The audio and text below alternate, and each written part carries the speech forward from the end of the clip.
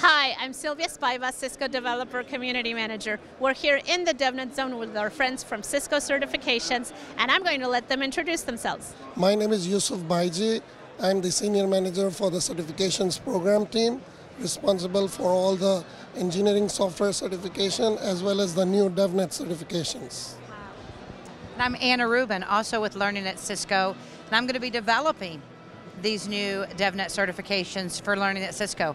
I think we have witnessed a huge transformation in our IT industry, and we have the traditional networks, we have the infrastructure, but now we have a modern way to apply that infrastructure.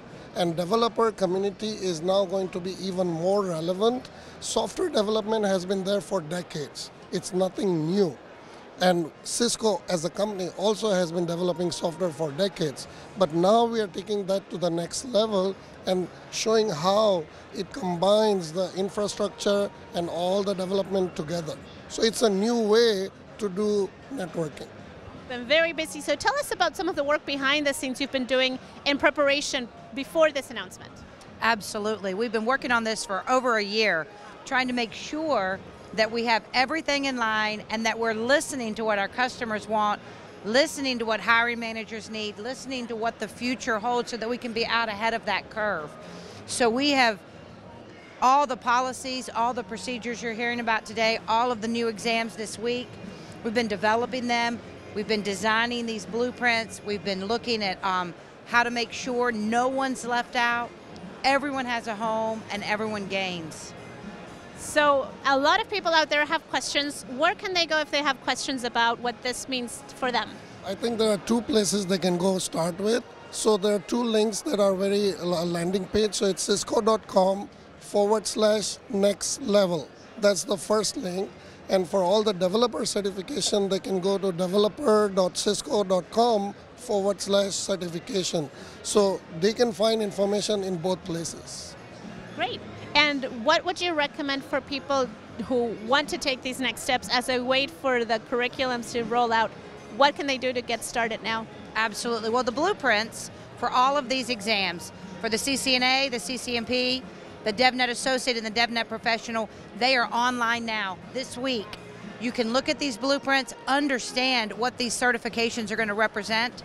Then training for all of these is going to start rolling out this summer and into the fall, so you will be ready on February the 24th, 2020 to start getting the recognition that you've earned.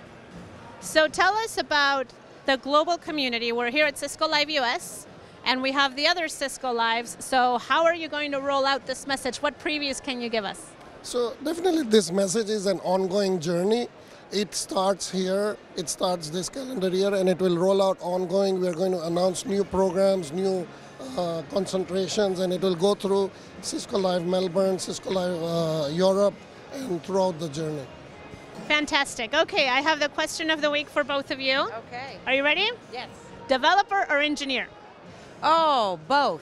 You know, in the way technology is evolving, you're going to have a little bit of both or a lot of either one. So it's hard to make a decision between one or the other for me. I like that, a little bit of both or a lot of either one. And what say you?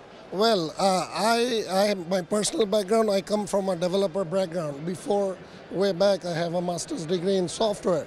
So I actually transitioned from software to a network.